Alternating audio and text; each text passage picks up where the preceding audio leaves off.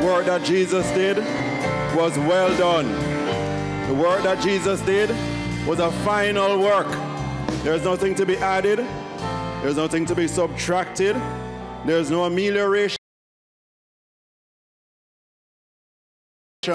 of the work of Jesus Christ. Amen. And that's why we can gather together on a day like this. And generations before us have. And until Jesus comes, generations will continue because his power is never faded. His grace never removed. The mercy we have is the same mercy they received and the mercy others will receive. Amen? Because Jesus made the decision to go to the cross on our behalf that we may live. Hallelujah. Hallelujah. Hallelujah. Hallelujah. We bless you, Lord God, for your grace and your favor. We thank you, Lord Jesus, for the journey that you took. A long journey, a bumpy journey, an uncertain journey, but you did it that we might have everlasting life, that we may be called sons and daughters of the Most High God, that all creation may be brought back to the glory that it was in the beginning. And so today, Father, we honor you. We thank you for the word that will come out today. We thank you for your spirit that will guide the words. Your spirit who will cause our hearts to be tender and our ears to be open and to receive of your goodness. And so, Father, bless this word to our hearts, to our spirits, to our minds, and transform us that we may give you glory in the name of Jesus. Hallelujah. This morning is a little bit unusual because we are not going to focus so much on the cross as we knew it, and I will speak more about that. We're going to talk about that journey that he took, because if he didn't take the journey, the cross would not have occurred. Amen? We talk a lot about purpose and we talk about will of God, and some of us believe that you can go to a retreat and fast for the weekend and know the complete purposes of God for your life. I tell you, it will not happen, because the purpose of God is worked out in your life as you journey along the way. And so we must be determined to walk the walk of faith. And along that path, there are milestones. And I think perhaps we have different perspectives of what a milestone is. In a real roadworks terminology, a milestone was a piece of rock, a piece of concrete that said to you, you have come this far, you are here now, and the next destination is that one. And we use the same terminology in project management when we talk about planning for a date. When there's something specific that's going to happen, we call it a milestone. And when something significant happens in your life, you get married, your child takes the first step, or the first mama, or you graduate, or whatever the situation, you come out of a sickness that was prolonged, you have a milestone, something to remember that you were there, you were here for a time, and now you're going there. And that is the thing about the milestone that we will speak about. You know, the word sort of came a little bit out of an experience we had. My daughter's birthday was this year, and she had this very strange and crazy idea that she wanted to go to Negril to have her birthday. And I'm like, Negril, the other side of the island? Could we just kind of like go to KFC or, you know, do something simpler? But she said no, she wanted to go to Negril, and she knew where she wanted to go, and she had pictures of the place, and, you know, as a good father, you have to kind of try to see what you can do about it. But I'm telling you that maybe I wasn't too thrilled at the beginning, because I'm thinking of the cost, I'm thinking of the 3.5 or 4 hour drive. I'm saying, where are we going to stay? 4.5. Thank you, sir. I don't feel too bad then. I thought I was the slowest driver in the house. And we said, all right. She went and prayed about it. I went and prayed about it. And I found a little peace in my spirit. And I said, all right, let's begin to build it out. And after that peace, I found that a lot of things started to fall into place. Our accommodation, the eating place, the date where we could go, everything started to work in our favor. And so we then launched out on the road. We launched out on the familiar roads, because, I mean, I've already been to Negril, but I don't remember exactly how to get past Westmoreland, right? And the specific place you want to go, I have no idea where that is, never heard of it. But anyway, so we started out on the familiar journey. I did Kingston, and we're talking, and everybody happy, and we're laughing, and we're, on our way to St. Elizabeth and so on. But I noticed she started to do some strange things. She started to take pictures. So she'd get to a signpost, welcome to Clarendon. You have to come off the road, and she'd take her pictures. Welcome to St. Elizabeth, and we have to pull off again. And she said, and I'm saying, what's this about? And she said, boy, Dad, I want to have some memories, and I want to know where I'm going, and I want to know when I get back. I said, all right, so as father, again, you have to follow the instructions of the boss. But, the funny thing is, we were fine for the full journey that I remembered. But when we got past Scott's Cove into Westmoreland, started to get a little iffy now. And the funny thing is that we actually got lost close to the journey. Almost right upon our destination, that's when we got lost. I'm telling you something that's significant, so don't forget it, all right? So she had never been to Negril, but she had 3 things in her favor. And I want you to look at it in a spiritual context. The first thing is that she had trusted and experienced guides, her parents, who had been somewhere on the journey before. Amen? And when you start your journey, you want to start your journey oftentimes in a place where you're familiar, where you kind of get a little glimpse. Psalm 119 says, thy word is a lamp to my feet and a light to my path. I've listened to some translations that says your word is a beam to my path. That's not what the scripture says. Because what they had was a little lamp that every step you took, you could see that point, and you could see just a little bit beyond. And so it is that if you're going on a journey that you don't know, get someone who is experienced already on the journey. For us, in the spirit realm, that's the Holy Spirit who knows the way before. The second thing was we had a mental roadmap. And in this case, spiritually, the mental roadmap is like the Word of God. Because the Word of God gives you the broad principles. It tells you that you leave in Kingston, and you've gotten to St. Catherine, you've gotten to Clarendon, and into St. Elizabeth, and so on. And it keeps you on track, generally, in the right direction. But at some point in time, you're going to need precision.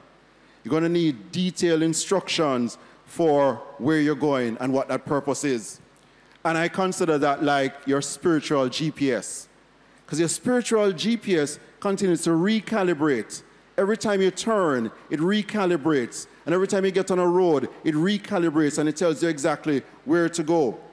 I looked at Matthew 16, and I saw the same kind of thing between hearing the generality and the specificity. So Matthew 16, Paul was on his way through Phrygia, in the region of Galatia, and the word said, and the Holy Spirit forbade them to preach in Asia. Now, why didn't the Spirit just tell him straight up, just, go to Macedonia? No. The Spirit got him to a point, and then they moved on to Mysia, and then they moved on to Bithynia, but all the time the Spirit keeps saying, don't preach in Asia, don't go to the next place you think.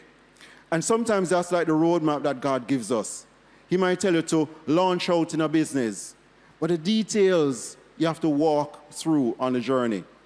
He might tell you that person that you see is going to be your husband, but the man don't talk to you yet. Maybe the first time he come church. They don't go up to him and say, hi, I'd like to introduce myself. I'm going to be your new. No, that is not so right. Okay, so don't do that. I know I have brethren who have done that. Hallelujah. But it wasn't until they got to Troas that the Holy Spirit gave him a dream. And the dream was specific. It was about someone from Macedonia saying, come over here and help us. That's like your GPS. The GPS hones in on the details and take you through the details. Amen? On this Good Friday, then you say, what's all that have to do with anything? So remember now that Christ, the eternal, who lived in glory, never walked the earth as a man.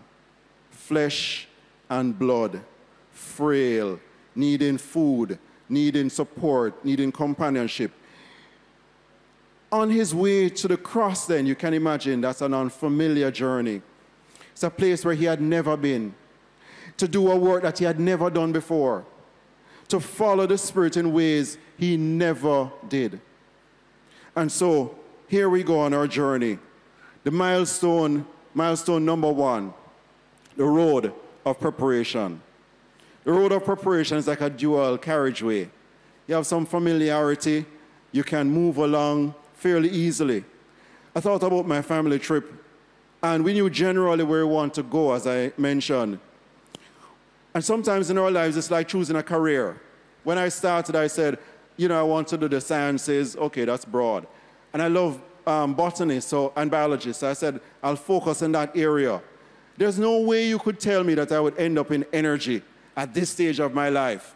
But God got me in the right institution. Then he got me in the right company. Then he caused me to meet the right people. Then he opened my eyes to things that I didn't realize I loved. And then he took me into this place where I am. It's like marriage. You see someone, but you're not quite sure how it's going to go. And sometimes we buck at the altar because we don't think we can go much further because we're not quite sure where the road is going to go. But you must step out because that's the general start. And so Christ knew his destination, but he had never been there before, as I mentioned, as frail man. And so he needed the Holy Spirit to show him those mileposts, right? Those milestones, so that he would move along. This is what he left heaven with, that he was the Lamb slain from the foundation of the world. That's what he left heaven with. And now he's in an unfamiliar context, walking the journey on earth. And as a 12-year-old, he expressed a better understanding. He says, I'm about my Father's business. It's like Joshua Nixon speaking to the elders in the church and teaching them things that they had never understood before.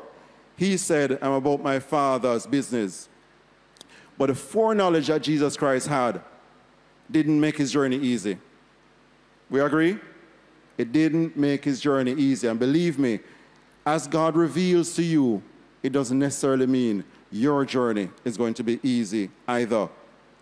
So for this journey, Jesus needed to be prepared. He needed an immersion in the Holy Spirit. He needed empowerment of the Holy Spirit. This was his consecration. Like any athlete or bodybuilder, they go through these phases. They go through boot camp. You can't live in boot camp. You just go in boot camp for a time. You change your diet. You change your water intake. You change the level of stress you put your body under. You train harder, but it's for one purpose, and that's for victory.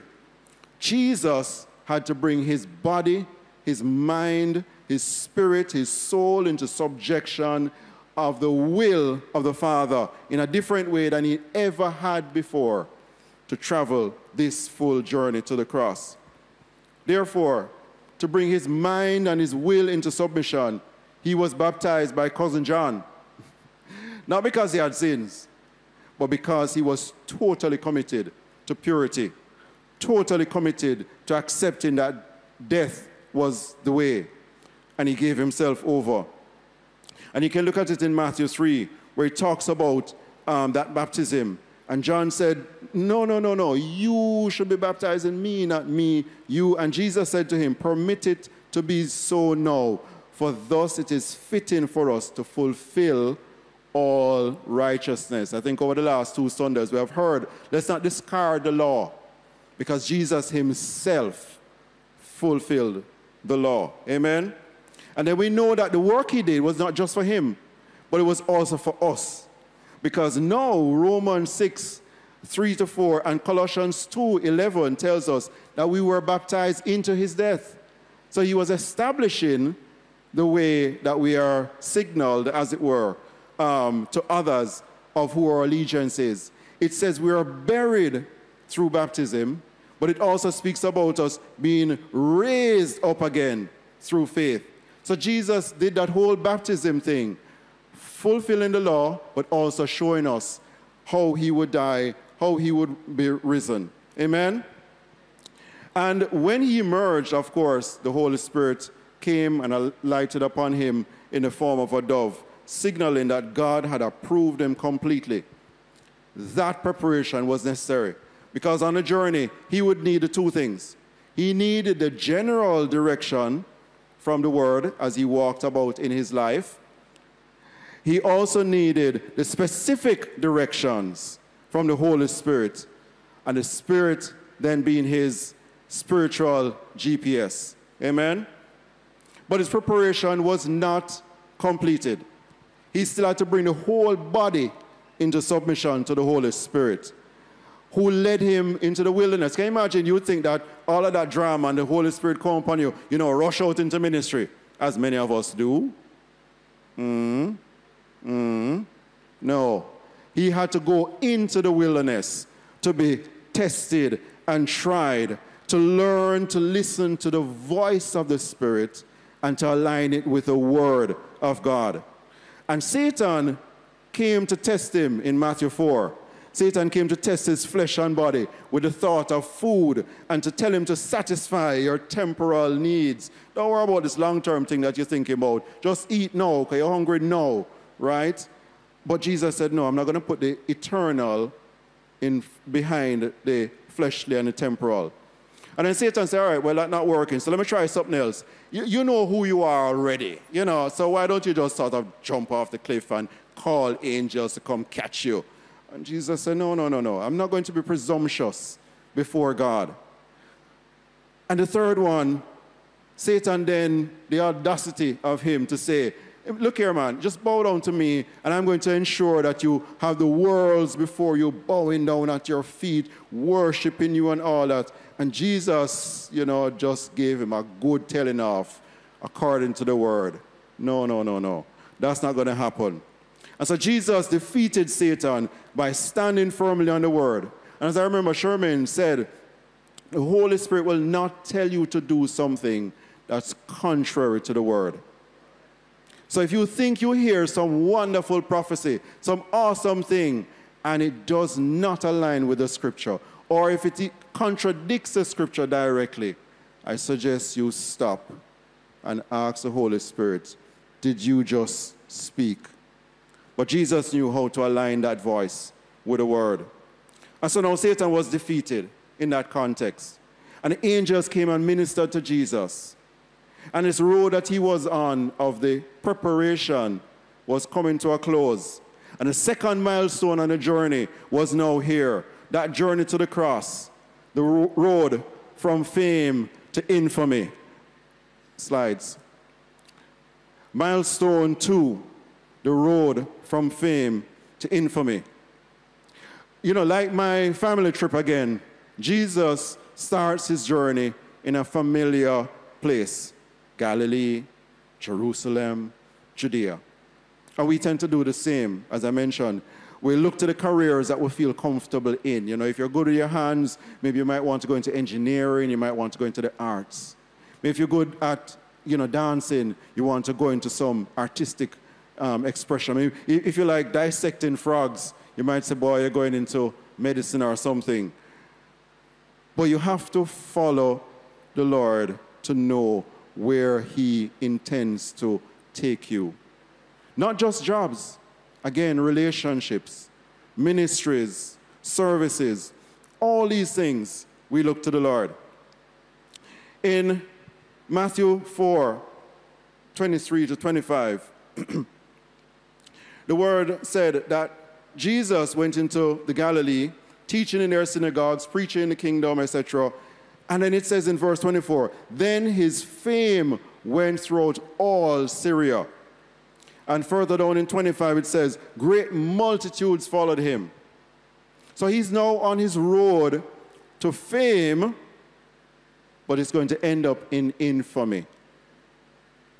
Infamy means that he becomes famous for what people think are illegal things, wrong things, bad things, things for which he should be removed for. But he starts out with fame, and the people start to come to him. They start to follow him everywhere he goes. And Jesus goes to the wedding in Galilee and turns water into top-shelf wine. I mean, can you imagine the crowds that would follow him? You know, every party that you have, you say, Jesus coming.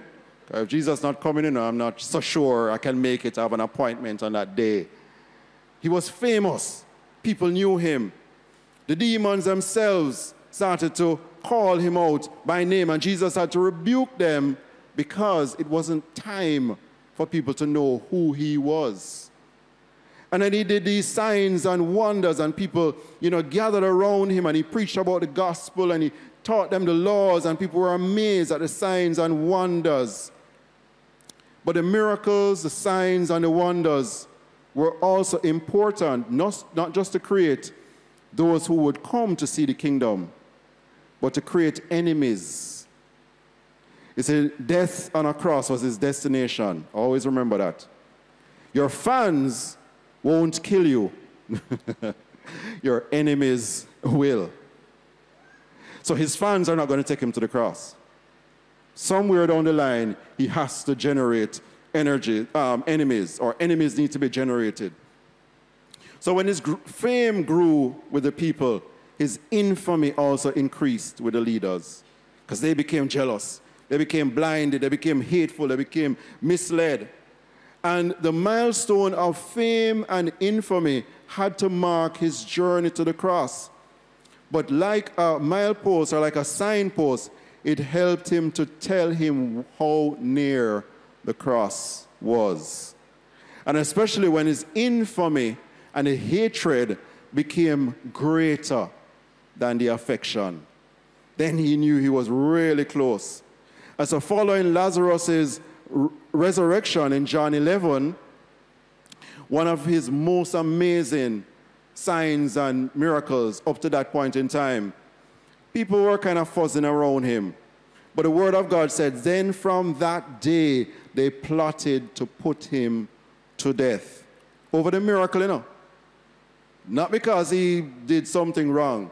Over a good thing that he did, they plotted to kill him. Therefore, Jesus no longer walked openly among the Jews, but went from there into the country, into the wilderness, to a place called Ephraim, and there remained with his disciples. The chief priests, the Sadducees, the Pharisees, the scribes, the councils, the leaders, they hated him because he was now taking away their fame.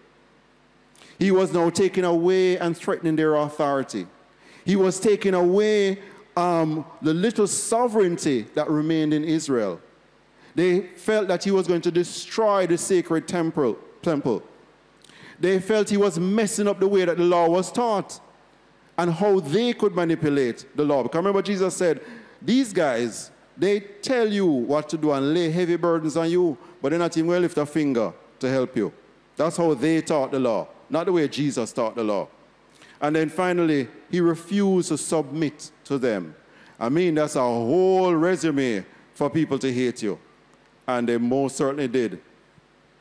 But then, it got a little bumpy on that journey, even more so, because his closest circles started to divert.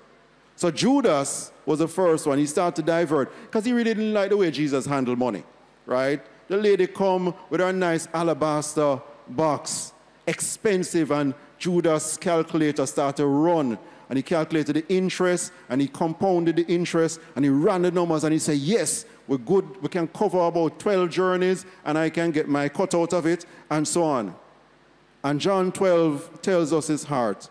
But one of his disciples, Judas Iscariot, Simon's son, who would betray him, said, why is this fragrant oil not sold for 300 denarii and given to the poor?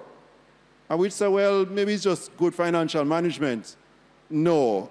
The scripture goes on. It says, this he said, not that he cared for the poor, but because he was a thief and had the money box, and he used to put his hand in it.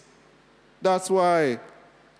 But the last straw from his haters was Jesus' triumphant and prophetic entry into Jerusalem. That's like the last straw.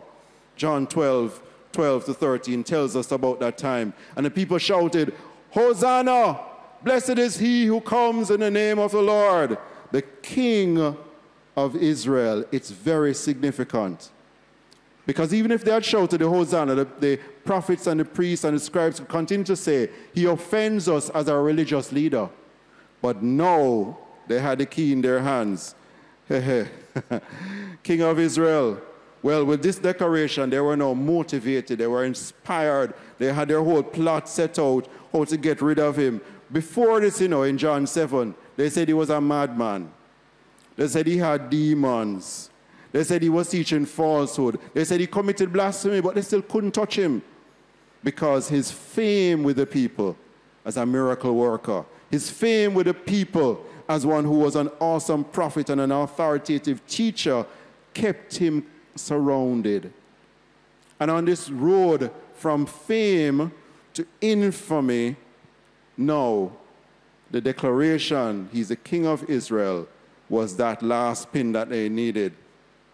And so the last reinforcements of this milestone was set because they could get the Romans to kill him. The Romans to kill him for treason. Because, of course, now this man is rising up as a king. He's a direct threat to Caesar, a threat to the entire Roman Empire. And they could keep their hands clean. You see, when the word of God says, the man's heart is wicked from his youth, you can start from Adam and the last man until when Jesus comes. It remains true that they had wicked intentions, but to help themselves. Sometimes this might happen in your life, because I'm telling you, it's happened in my life. It happened to me in the workplace, and it happened to me among friends. As the love for me grew, and as people saw what I did and felt it was good, so also insecurities grew, and envy and jealousy and hatred and scheming, until there was a moment and they found an opportunity to remove me out of the way. And it might happen to you. I hope it doesn't, but it might happen to you. So be very clear. If Jesus went through it, you could go through it. And so what's the position of Jesus? In John 12:27-28, he says this, and we read it this morning. Now my soul is troubled. And what shall I say? Father, save me from this hour. But for this purpose I came to this hour. Father, glorify your name. Then a voice came from heaven saying, I have glorified it, and I will glorify it again. And so can you imagine, on this bumpy road from fame to infamy, with this assurance from his Father, he knew it was time to move on to the third milestone, the testing of his resolve, his commitment to actually finishing the work for which he came. I thought of this road to resolve. It's a little bit like a parochial road, like a country road, not paved, but bumpy, and the stones coming up out of the rocks. Remind us a little bit of where we went, because as I drove, and the car is bouncing up and down, and we're going over rocks, and it's a one lane, and there are, animals on the side, and maca bush, and I'm saying to myself, did we book the right place? Did we just get scammed or something? What's going on? Ruth, and maybe we should, check the phone again and see if we have the right address. The road on the road to resolve can sometimes be like that, bumpy, treacherous, unpleasant. And when he's this close to the journey, to the cross, sometimes it's the hardest time.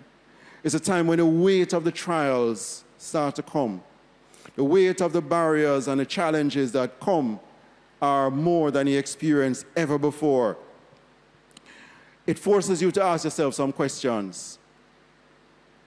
Did your vision line up with God's plan in the beginning? Is your sanity intact? Are you still ready to go forward to resolve to the finish?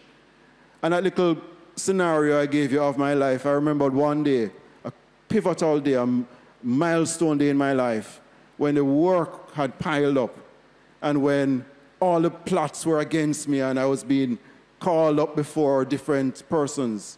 And I got up from my desk and I said, enough. And I walked out. Funny enough, I walked down Ruthven Road and I prayed before the Lord and the tears flowed. And I said, Father, you and I, we're going forward. I turned back, cleaned up my face, walked into the office, and I smiled. And I did my job. And soon after that, God opened a door for me. I laid out my fleece to him. And he opened the door. That door, I'll just tell you, I won't tell you. The door was awesome. It led me into where I am now as an independent. And I'm happy as can be. Amen? But sometimes the road is like that, and you have to have your resolve tested. Are you serious about who you are? Are you serious about your walk? Are you serious about your faith? It's not all smooth paved roads. You have to be resolved. And in times like this, you get detailed guidance from the Holy Spirit, or you will lose your way. At times like these, you need to hear from the Spirit. So it's time to engage with that GPS in your spirit, the Holy Spirit, who tells you at this pivotal moment, what next? So back into our family trip. After traveling 145 kilometers, some 3.5 hours from Kingston, you know it's only in the last 10 or so minutes we get lost. I couldn't believe it. All the way out to the grill and get lost. We actually drove past where we should have turned. And of course, perhaps like some men, you know, you kind of keep cool until it really is hopeless. And then you say, I think we're lost. Can you please pull out your GPS? Let's see if we can find our way back to where we're supposed to go. And sometimes it's like that in a walk, the spiritual walk, eh? In your own self-confidence. You know the path, it's very familiar. And you keep doing the things that you know you keep doing. But God may say, it's time for something new. And I'm taking you on a different path. And so I want you to listen to my spirit so that you know your way on this unfamiliar highway. So our family surrendered. We pulled out the Google map, we checked it, and we discovered that we had already passed a turn. So we turned back, and with precision, Google Maps, the GPS just led us, turn right. 4 meters, turn left. And we're like, okay, left, right, left. I defied it 1 or 2 times, I confess, and I was wrong. So we went back to turn left, turn right. Technology is amazing when it works. So when your journey on life, relationships, job, career, whatever it is, goes bumpy, goes unfamiliar, just quiet yourself down. Quiet yourself down. Go back to the general roadmap of the Word. Go back to the familiar voice of a friend, the voice of the Holy Spirit, your spiritual GPS. But it's all about Jesus, right? That's who we're talking about. So on this penultimate lap, the disciples of Jesus finally passed a test. You would think, know that they know. And Jesus said, who do men say I am? And Simon Peter, after all the other guys, said, well, some people say you're a prophet. And Jesus said, come on, guys, man, really? It's been 3 years. You don't know who I am? And Simon Peter stands up and says, well, you are the Christ, the Son of the living God. And Jesus didn't give him any kudos. He says, flesh and blood didn't reveal this to you. This is just the Holy Spirit who revealed it to you. And you think that after that, everything will be great. Because now everybody got it, right? No. That's when the height of that crisis to test his resolve began. Because that same Peter, his star pupil, was influenced by the Satan, the other spirit.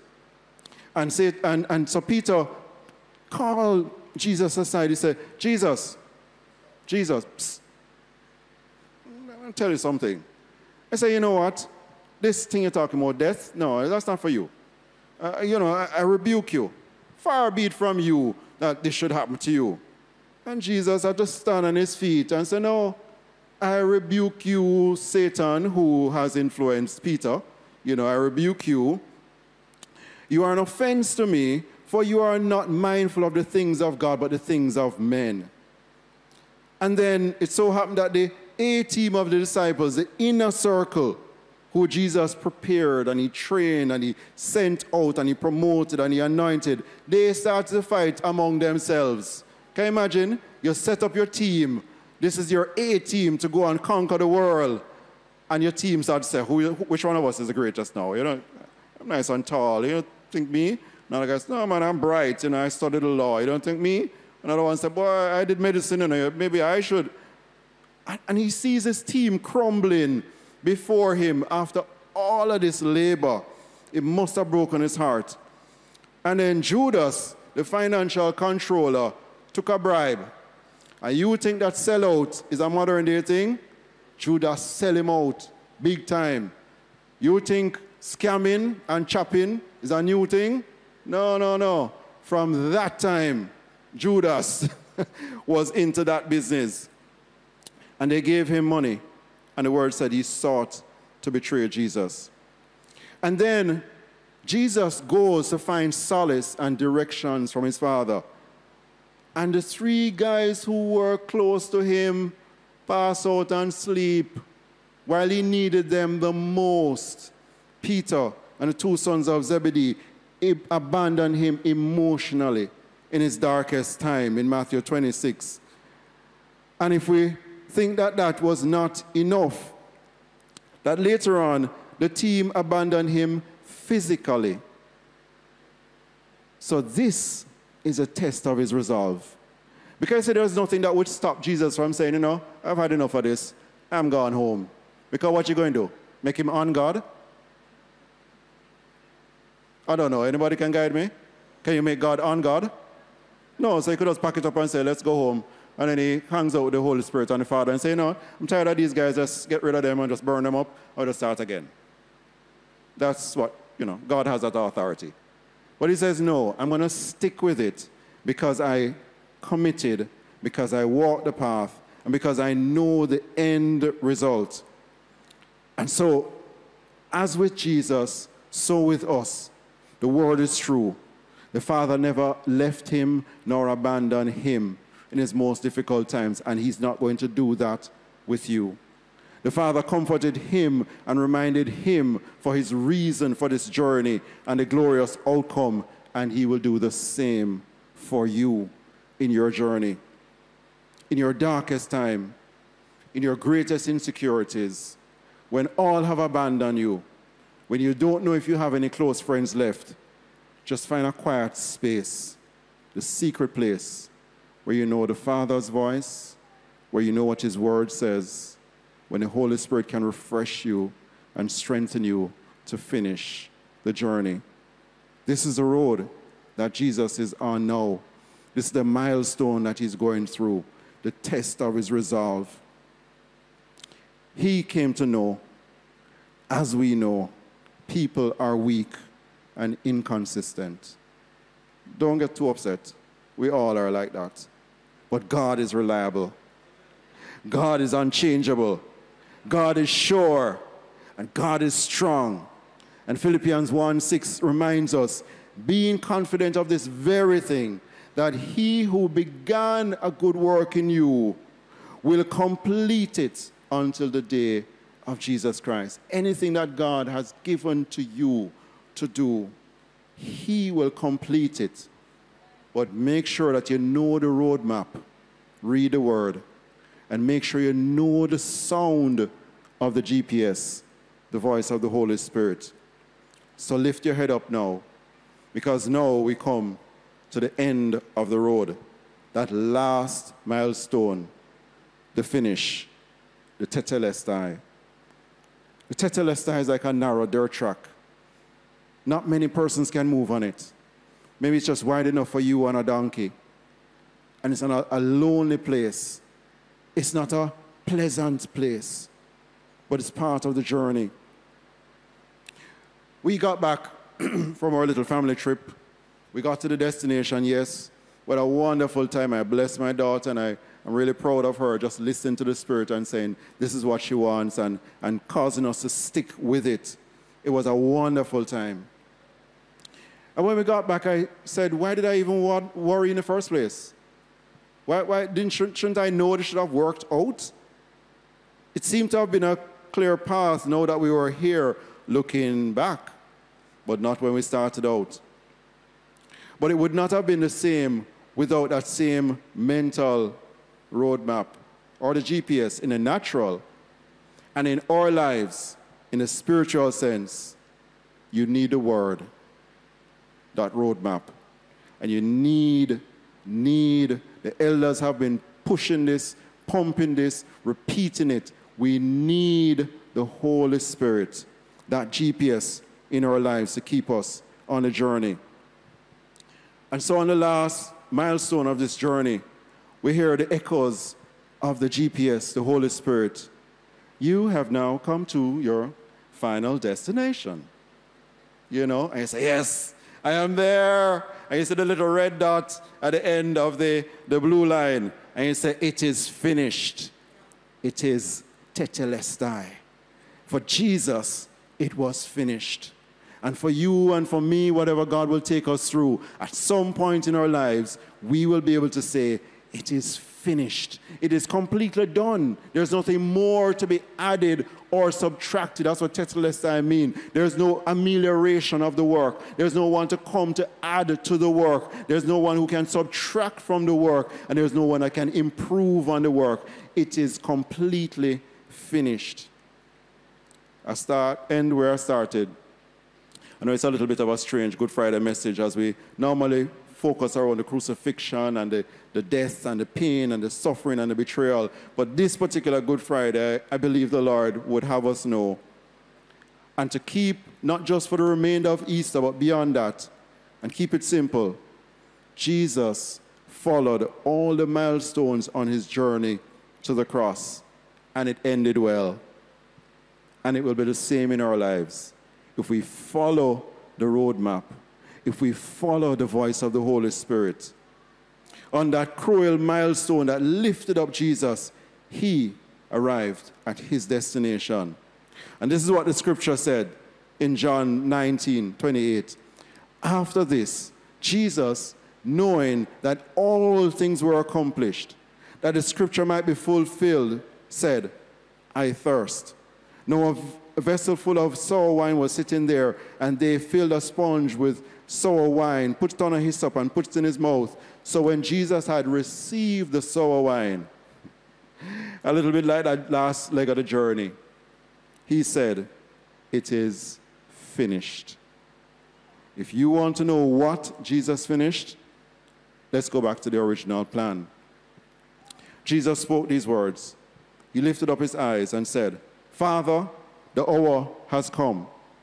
Glorify your Son, that your Son also may glorify you, as you have given him authority over all flesh, that he should give eternal life to as many as you have given him. Just say to your neighbor, I am one of the many. I am one of the many. And this is eternal life, that they may know you, the only true God, and Jesus Christ, whom you have sent. I have glorified you on the earth. I have finished the work which you have given to me. And now, Father, glorify me together with yourself and the glory which I had with you before the world began. So this is where we end. So Jesus Christ did the journey on the earth to glorify his Father, to give eternal life to us. Then he went back home to his former glory. I am blessed because he completed the journey. And today, this is the message for every one of us here, every one of us online. Whether you are navigating relationships or career, investments, transitions in life, I say this to you. Trust the Word of God for His principles for living. Trust the heart of God to know His desires for you. Trust His Holy Spirit for the specific guidance you need. Father will get you to your destination and clothe you with His glory. Amen? Amen. Amen.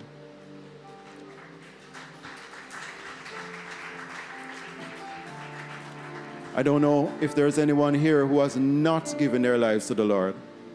And I'm not sure if there's anybody online who has not given their lives to the Lord. But if you have not, you are missing out on a glorious ride.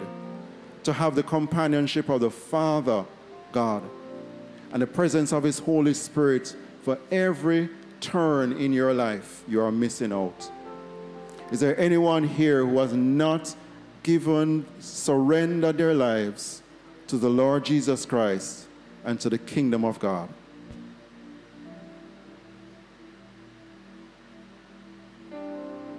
Amen. Amen. Amen.